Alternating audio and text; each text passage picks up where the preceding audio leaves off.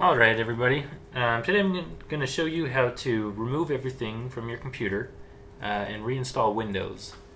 The reason I'm doing this today is because I'm selling the laptop and I don't want the person who's buying it to be able to see everything that's on my laptop. So this will get rid of everything on your hard drive.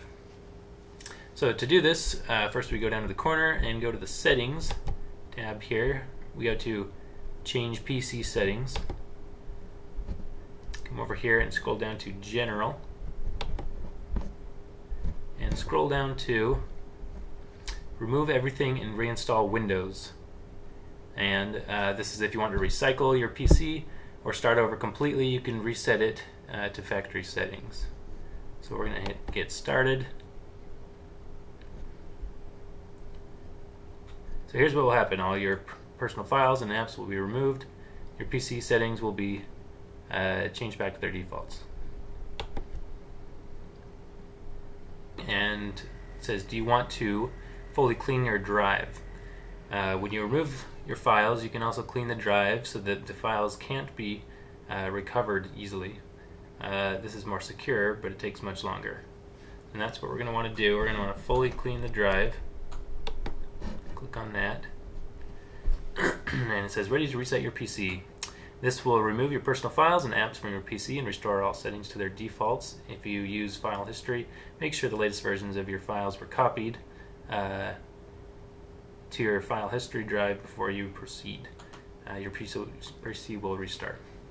So basically, if you have anything important on your computer that you want to save, make sure you save it to another hard drive before you do this, because this will delete everything.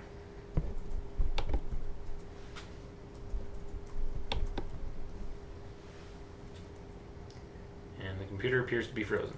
Oh, there it goes. Restarting.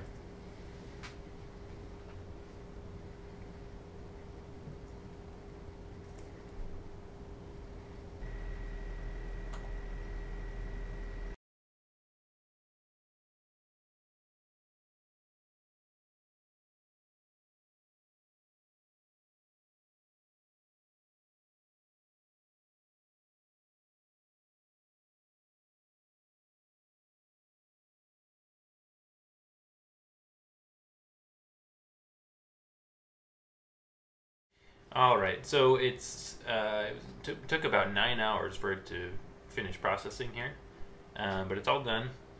So basically after that you just follow the simple steps if you want to get back into your PC to be able to use it again. Otherwise, if you're selling it, you can just leave it right there and let whoever buys it finish the rest. So anyway, thanks for watching. Hope you enjoyed, and we'll see you later. Also, remember to leave a comment if you have any other questions or anything else you'd like me to film. I really appreciate comments. Leave one.